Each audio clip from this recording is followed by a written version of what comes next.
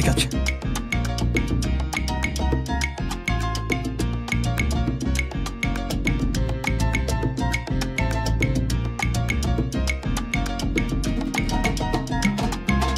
Alright, so as you can see, finding out how to make an OSA guide seems to be quite difficult. So the best thing I could do was, simplify it so that you would be able to enjoy this character. Now, this is only the choices that are right that will make the character work as expected. This is not delving into the side path that you can go through. So use this guide if you want OSA to be a powerful mage and you don't wanna skip his character or go into an average story, causing him to be weaker than expected.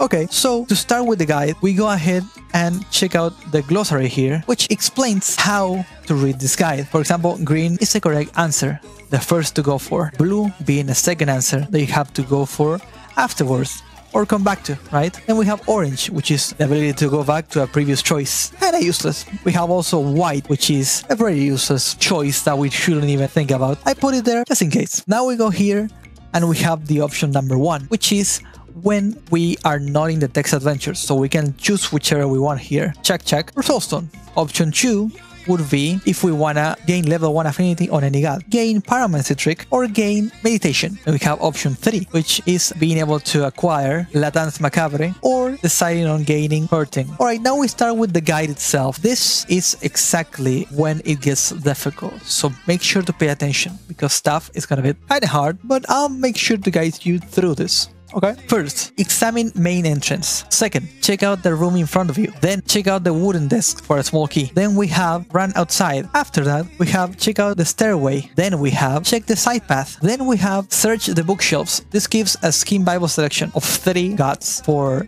Grogoros, Rare, and Sylvian. Then you choose check the doorway. Then we have search the body for a tobacco, blue vial, prison keys, and we get into a combat. We ignore this fight and return to the foyer. We check the dark corridor, then we check the chest, and we use our small key to get 2 bear traps. Then we check the corridor or check the dark corridor. Then we check the gate at the end of the corridor. We need the prison keys, which we have. Take the stairs down, walk over the bridge, go to the corridor, check the small room. Here we check the weapon racks and then we check the wooden desk. Then we return to the corridor. Now we head deeper into the darkness. After that, we lift up the cords and gain a rope.